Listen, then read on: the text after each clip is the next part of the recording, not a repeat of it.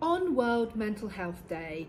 I think this is an excellent opportunity to really talk about mental health, about the symptoms, the conditions, and as ourselves, as individuals, how we feel,